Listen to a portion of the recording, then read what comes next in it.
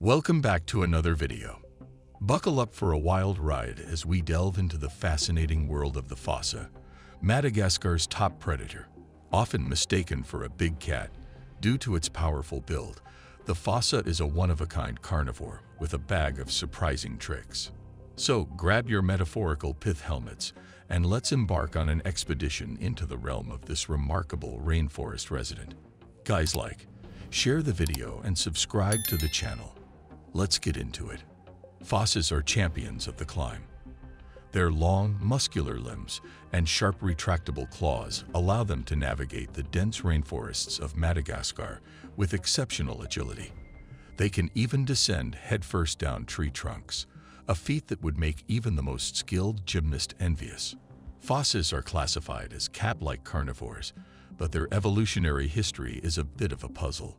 They share some characteristics with other mammals like mongooses and civets, suggesting an ancient lineage that diverged millions of years ago.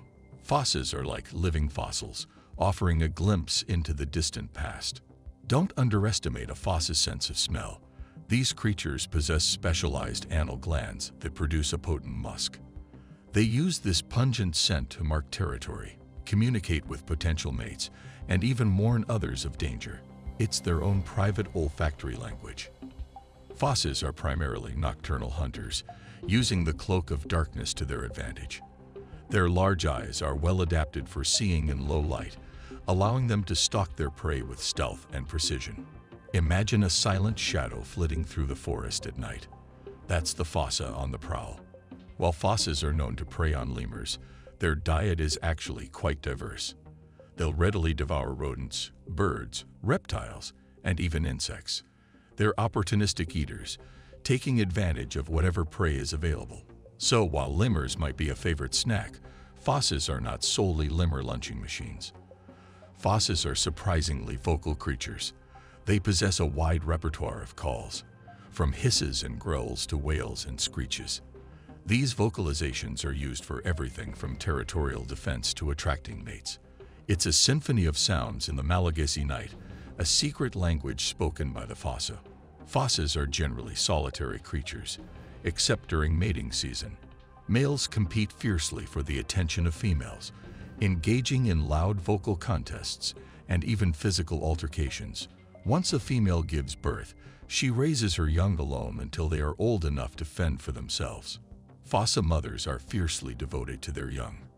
They take great care to raise their litters, which can number up to 4 cubs.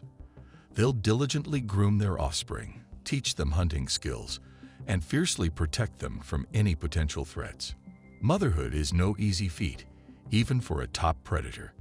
Sadly, fossas face several threats, including habitat loss due to deforestation and competition for resources with introduced predators.